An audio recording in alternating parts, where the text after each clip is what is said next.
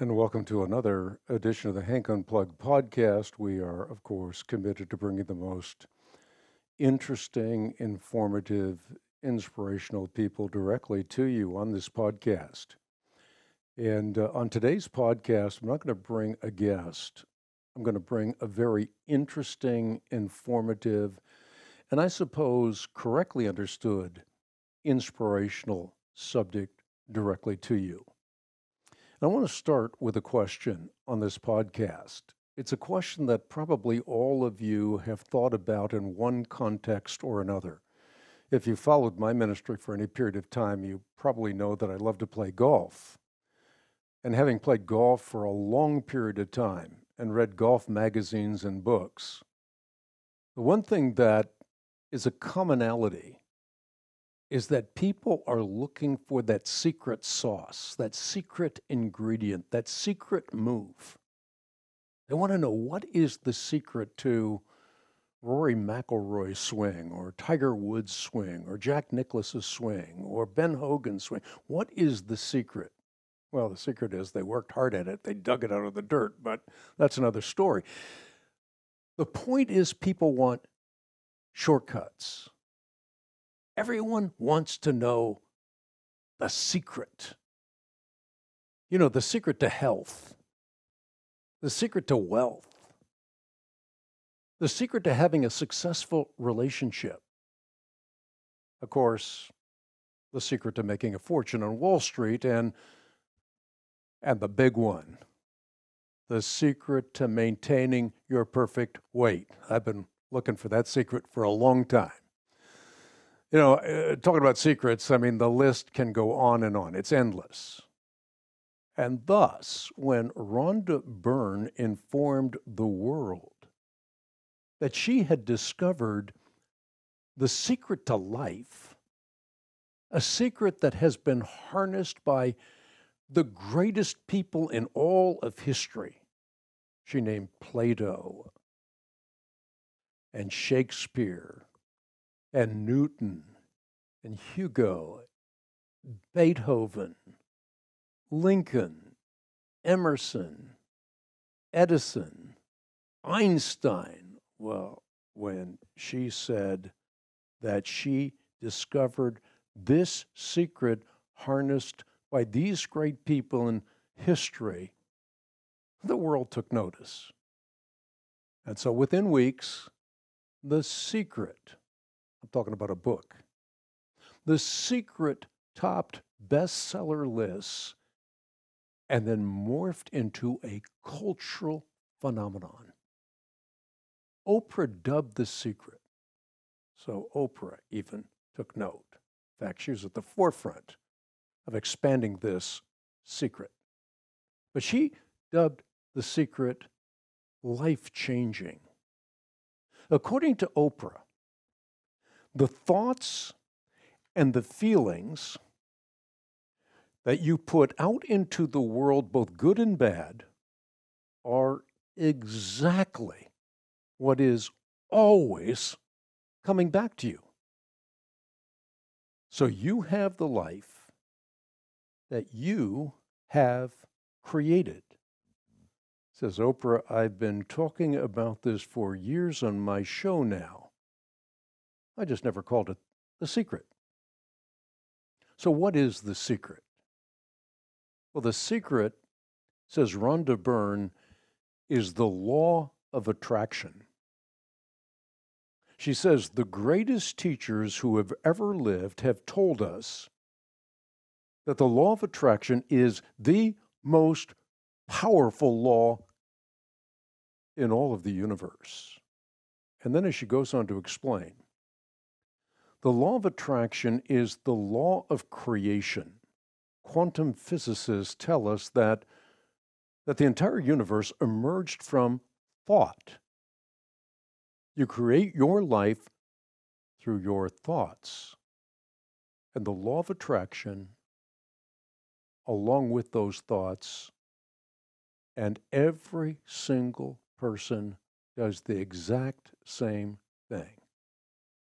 They create their lives through their thoughts, through the law of attraction. It doesn't just work if you know about it. It has always been working in your life and every other person's life, and that throughout all of history. Thus, the pontification of Rhonda Byrne. Now, while the science of quantum physics is complex, it is allegedly simple to apply. Says Rhonda Byrne, and this is quite a quote, "The creative process used in The Secret, which was taken from the New Testament in the Bible, is as easy in terms of a guideline for you to create what you want in simple steps." And what are those simple steps? Well, you ask, you believe, and then you receive. So 3 simple steps: ask, believe, receive. And then she points to herself as a prime example. To transform herself from fat to thin, what did she do? Well, she thought thin thoughts and did not so much as look at fat people. Now, I got to quote her directly here. Word for word. Rhonda Byrne. "If you see people who are overweight, do not observe them, but immediately switch your mind to the picture of you in your perfect body and then feel it. As a result," she says, "I now maintain my perfect weight of 116 pounds, and I can eat whatever I want."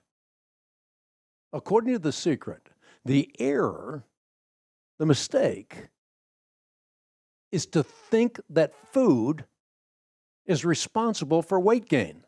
That's the mistake.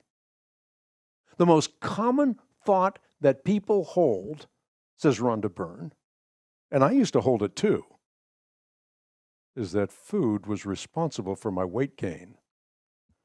That is a belief that does not serve you. And in my mind now, it is completely balderdash. Food is not responsible for putting on weight. It is your thought that food is responsible for putting on weight that actually has food putting on weight. Remember, thoughts are primary cause of everything, and the rest is effects from those thoughts. Think perfect thoughts, and the result must be perfect weight. Now, did you get that? I mean, this is incredible. I mean, think about this for a second. This is a cultural phenomenon. This is being promoted by no less a cultural heavyweight than Oprah Winfrey. And the thought here is that eating the wrong foods or eating too much food isn't the result, isn't the cause, I should say, of your gaining weight. The cause of your gaining weight is not eating too much food or eating the wrong foods or eating at the wrong times. The result is your thoughts. The primary cause of everything is those thoughts. So if you think perfect thoughts, and in her case, her perfect thought is, I'm 116 pounds. If you think those perfect thoughts, you can eat whatever you want, and you will maintain the perfect weight. Now, it's hard to believe that the culture would fall for this. But let me tell you, not only the culture has fallen for this, but as I want to point out a little later on in this podcast, the Christian subculture is falling for this as well. At first blush, Rhonda Byrne's rhetoric might seem merely silly. But if you think about this clearly, there's a clear and present danger in her reasoning. Because just as her followers must avoid fat people for fear of becoming fat, remember she said explicitly that, so too they must, by extension, avoid cancer victims for fear of contracting cancer, or for that matter, poor people for fear of becoming poor. In other words, you have to avoid the very people that Jesus exhorts us to care for. We shouldn't so much as look at them. Byrne and her contributors, the contributors to her book, are remarkably open with respect to the many dangerous hues of the secret's dark underbelly. In other words, they've thought deep and long about the ramifications of what they're saying. And as such, Rhonda Byrne points out events in history where masses of lives were lost. While some might find it incomprehensible that multitudes could have attracted the same massacre, Rhonda Byrne simply does not. Here's what she says. If people believe, if they believe they can be in the wrong place at the wrong time, and they have no control over outside circumstances, those thoughts of fear and separation and powerlessness, if persistent, can attract them to being in the wrong place at the wrong time. Again, thoughts create this reality. Byrne goes on to say, nothing can come into your experience unless you summon it through persistent thoughts.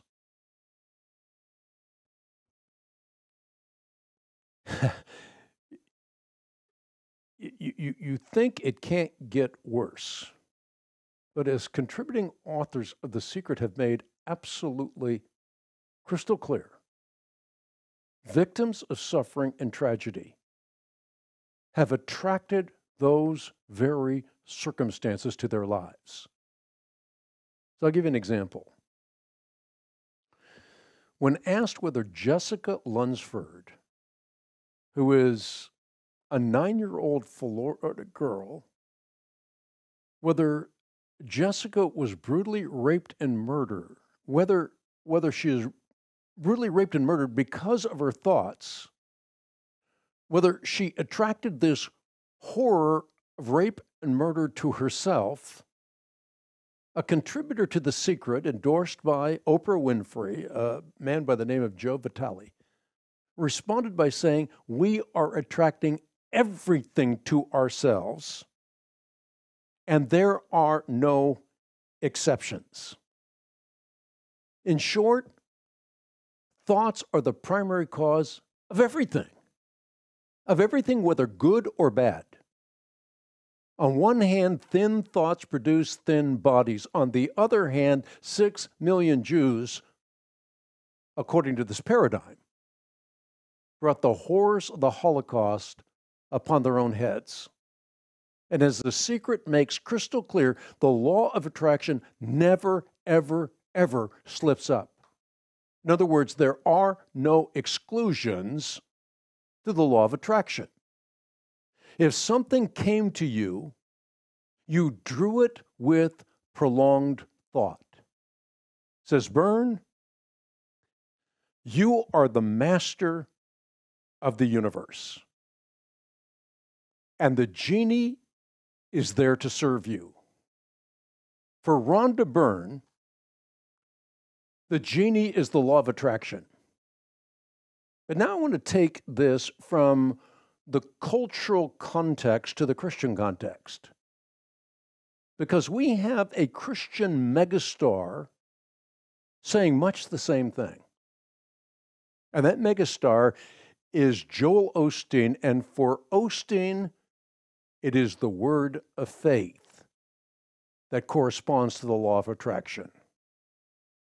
As such, he is committed, deeply committed, and has been for decades, committed to the notion that faith is a force, that words are the containers of the force, and that through the force of faith, you can create your own reality.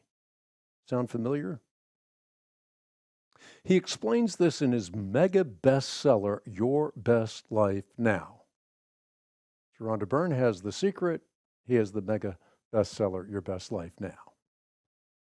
And in that bestseller, he says, you have to begin speaking words of faith over your life. Your words have enormous creative power.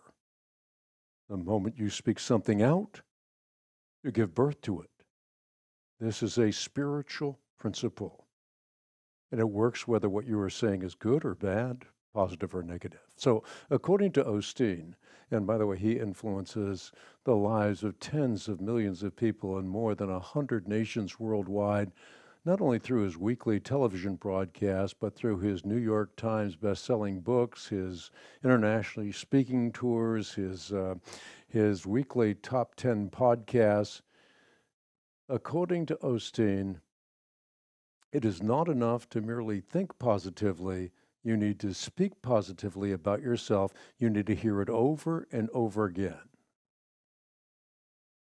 Now, while Osteen and Byrne do have differences, they are united in the belief that the force of faith is so powerful that even God, however you define God, is bound by its irrevocable reality.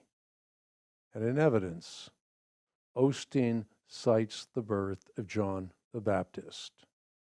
Here's the story, at least the story as told by Joel Osteen.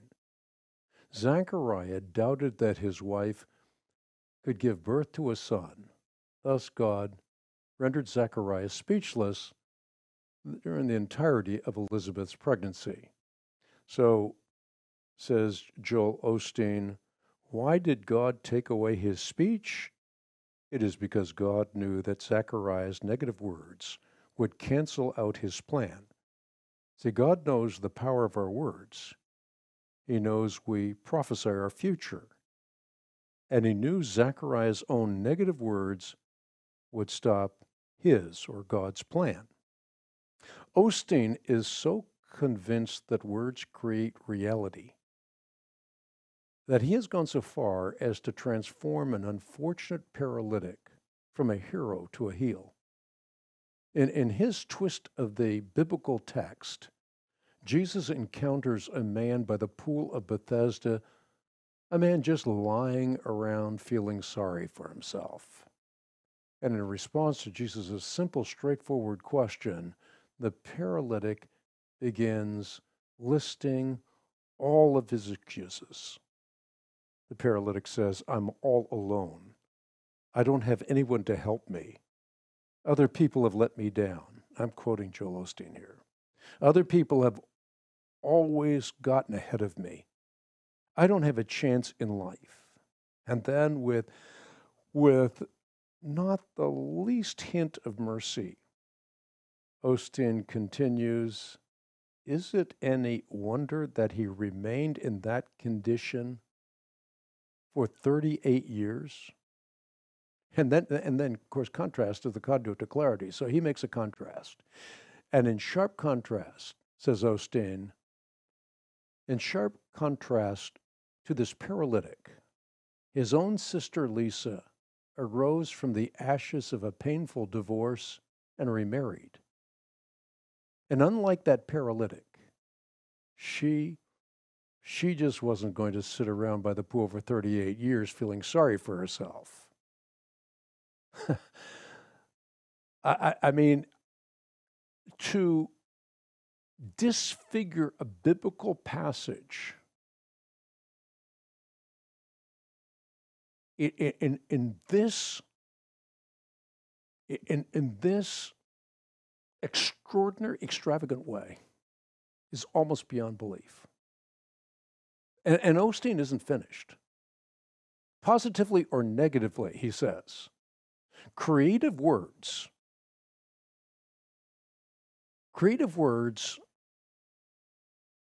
have power. In fact, creative power resides in your words. And then he uses Scripture or misuses Scripture one more time to make his point. This time it's the story of Abraham and Sarah. This is what he says. The moment God told Sarah she was going to have a child, Sarah, who saw herself as an older, barren woman, began making negative confessions. Indeed, says Osteen, God had to change the image Abraham and Sarah had of themselves before they could ever have that child. So how did God do that? Well, he changed their names. He changed the words that they were hearing. He changed Sarai to Sarah. And Sarah means princess. And therefore, every time someone said, "Hello, Sarah," they were saying, "Hello, princess." And over time, that changed her self-image. Now she no longer sees herself as an older, barren woman. She begins to see herself as a princess. And as a direct result of that, writes Osteen, she gives birth to a child. So for Osteen, if you're catching the point, words are downright magical. They are the secret. In the physical realm, you have to see it to believe it. But, says Osteen, God says you have to believe it, and then you'll see it. Think about it, he says. Your words go out of your mouth, and they come right back into your own ears. If you hear those comments long enough, they will drop down into your spirit, and those words will produce exactly what you're saying. And then as proof, he pulls out the trump card. He does this every time. It is maddening, quite frankly. He invokes the Scripture, but not the truth of Scripture, but a false perception, a false reading of Scripture. He says the Scripture tells us that we are to call the things that are not as if they already were. I've got to take a little sip of water here because my throat's getting a little dry. Excuse me. Must have been thinking a negative thought.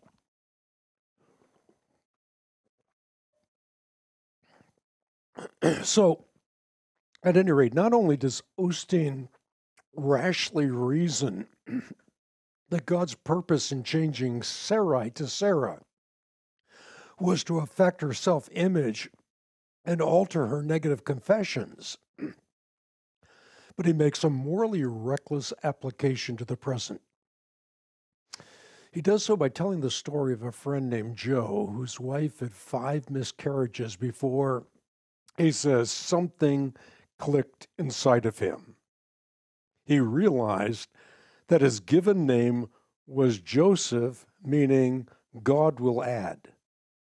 Joe then required everyone to call him Joseph, believing that in doing so, they were speaking faith into his life. And as a result, God would add to him a son. So here's how Osteen puts it. Several months after Joseph began believing his name, his wife became pregnant again. And for the first time in 10 years, she carried the child to full term and gave birth to a healthy baby boy. The moral of the story, at least according to Osteen, is that with our words, we can prophesy our own future. Now, the implication here is pretty hard to miss. If Joe had listened to God speaking to him some 10 years earlier, the lives of 5 children would have been saved, and he and his wife would have been spared a world of hurt. And not only that, but with millions of Osteen books in print, you can only imagine the numbers of people who must even now be superstitiously fretting over the spiritual implications of their names. Osteen's methods are, well, they're remarkably like those used by Rhonda Byrne. In pulpit and print, it communicates an endless string of undocumented anecdotes and urban legends. So Rhonda Byrne does it, Joel Osteen does it. And sometimes the stories seem downright silly. I'll give you an example of that. He's trying to buttress his belief in generational curses, and he chronicles an interesting study that was done in 1993 by the United States military. And he says they were curious about what traits get passed down from one generation to the next. So Osteen tells the story as follows. He says, the researchers extracted some white blood cells from a volunteer, and they carefully placed them in a test tube. They then put a probe from a lie detector machine down. I can't even believe I'm reading this, but it comes right from his book. It comes right from his sermons. It comes right from his own writings. So anyway, the researchers extract some white blood cells from a volunteer. They carefully place them in a test tube. Then they put a probe from a lie detector machine down in the test tube. They measure the person's emotional response. Then they instruct the volunteer to go a couple of doors down and watch some violent scenes from an old war movie on television. When this man watched the scenes, even though the blood that was being tested was in another room, when he got all uptight and tense, the lie detector test shot off the page.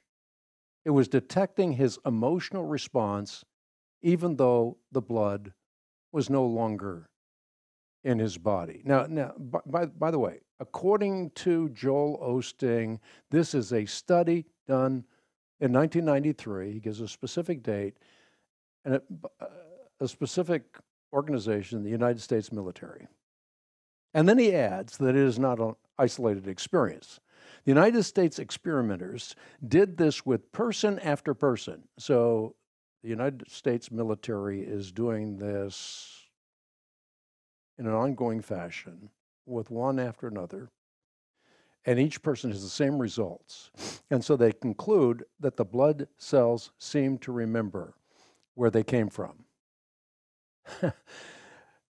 This tale is obviously bizarre on so many different levels, and yet Osteen employs it with a purpose. His purpose is to convince his devotees that the problems they encounter in the present can be pawned off to proclivities of parents and grandparents in the past. So, where Rhonda Byrne primarily abuses science to sanitize her stories, Joel Osteen principally abuses Scripture to sanitize his stories. And while his misinterpretations might be rationalized on the basis of limited theological acumen, his misquotations cannot be rationalized in that fashion. Because again and again, he alters the text of Scripture to conform to word faith proclivities. As I noted previously, to buttress the belief that words create reality, Osteen says the Scripture tells us that we are to call the things that are not as if they already were. But as he most surely knows, Scripture says nothing of the sort. In fact, the very passage that Osteen is referencing, it's Romans 4:17, that very passage clearly communicates that it is the God who gives life, not we, who calls things that are not as though they were. So if occult sources, such as those referenced in The Secret, pose the greatest threat to the body of Christ from without, the deadly doctrines that are being disseminated by those prosperity preachers like Joel Osteen, they pose the greatest threat to Christianity from within. And that's why you and I need to use our critical thinking faculties. Moreover, we need to test all things in light of Scripture and then hold fast to that which is good.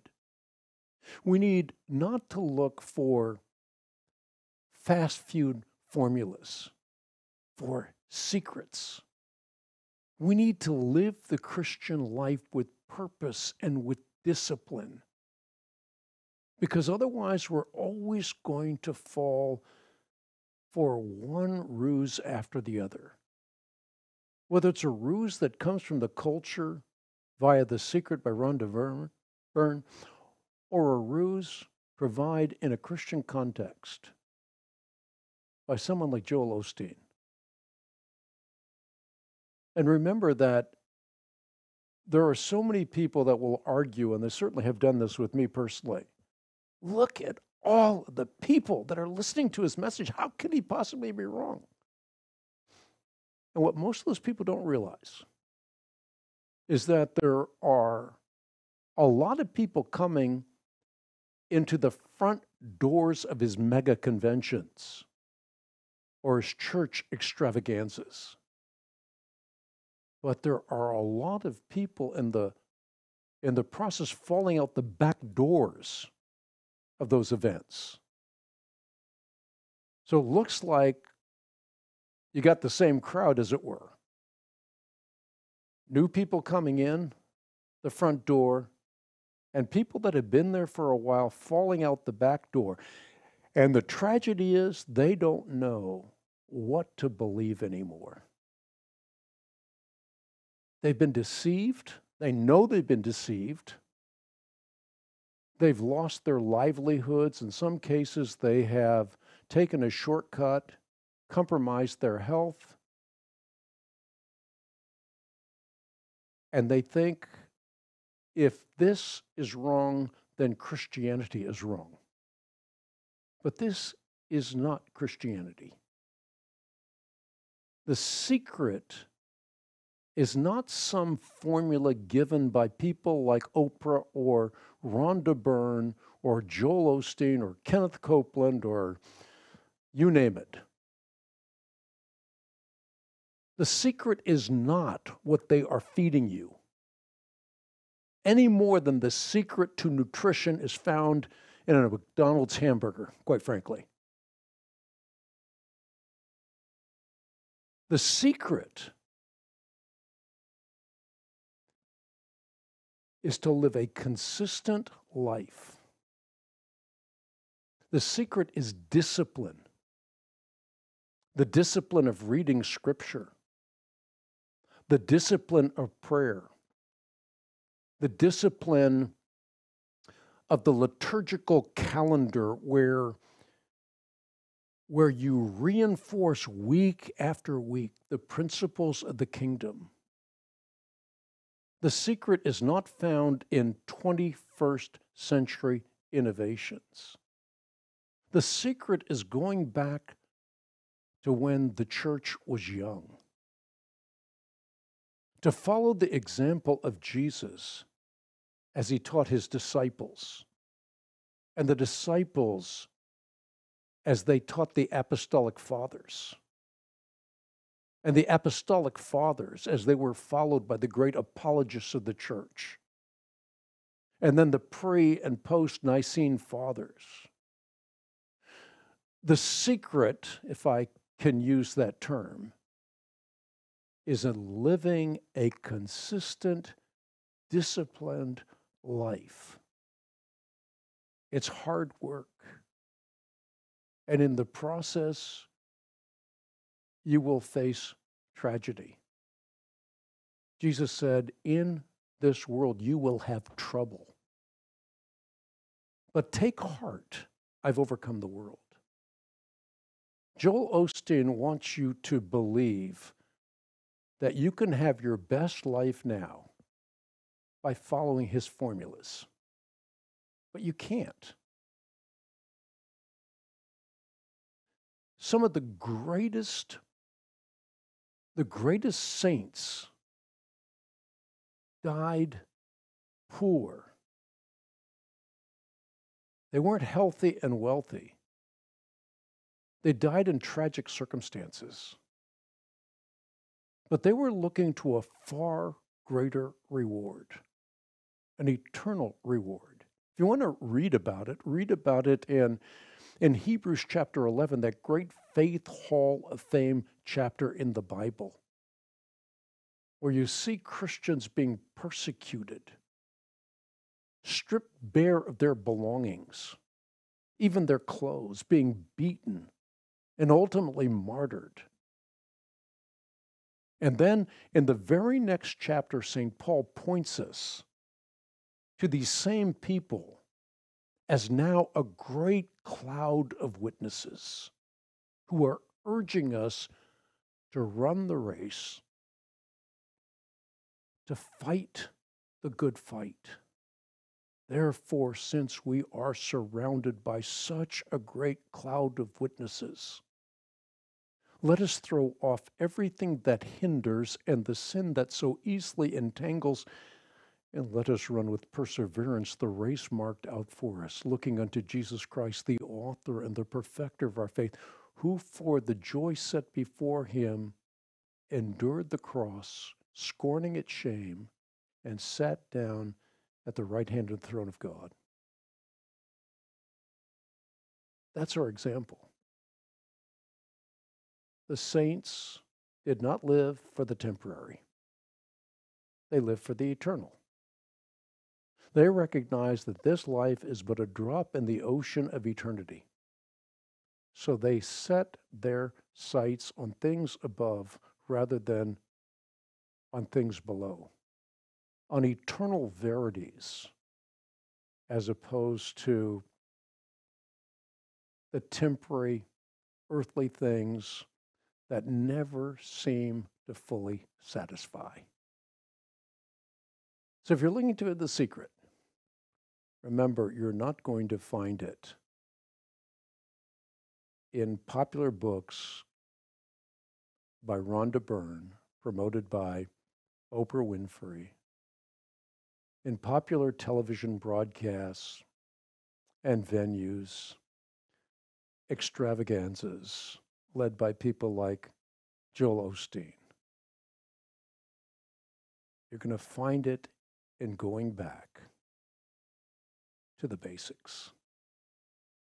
I started out saying at the beginning of this podcast, I found out over years and years of playing the game of golf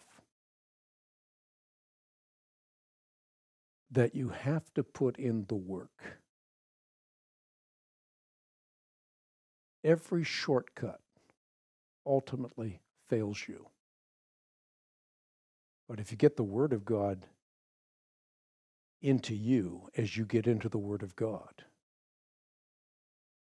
as you develop intimacy with the lover of your soul through prayer, then you will find something that is not temporary, not a quick fix, but an eternal resolution. Thanks for tuning in to this edition of the Hank Unplugged podcast. Look forward to seeing you next time with more of the podcast. So long for now.